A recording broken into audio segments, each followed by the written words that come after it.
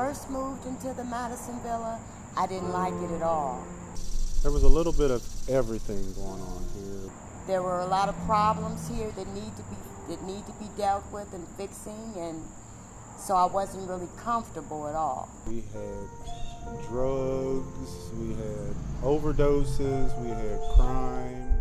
We had cars that would just pull in the back of the parking lot, sit in a corner where they can't be seen on cameras, and do their bidding. It was not a pretty sight. The maintenance department before, they wouldn't do a lot of work, you know, for the residents. Stuff would just sit for so long, and the longer it sits, the worse it got.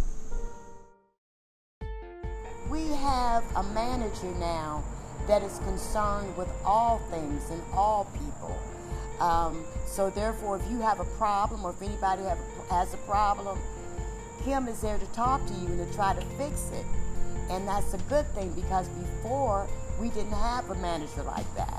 When we took over, we put a whole lot more of attention, you know, to detail, to what's going on here.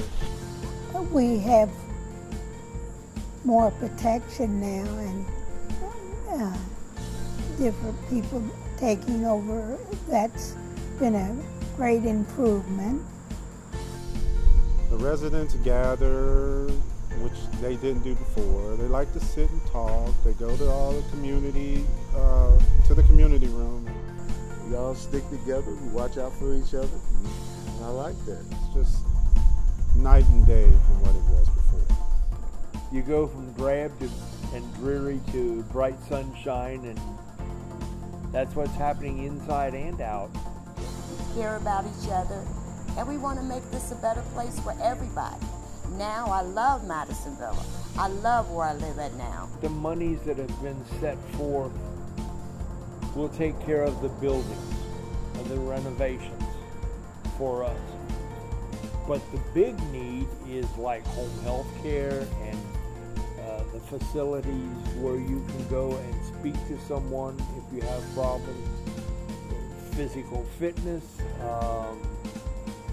the activities programs, things of that nature. That's where monies are necessary, because without those, we're going to go back to what we used to be, and that's not what ERS is trying to do. Donors, we love you. Thank you, ERS, for making our community better. We love you.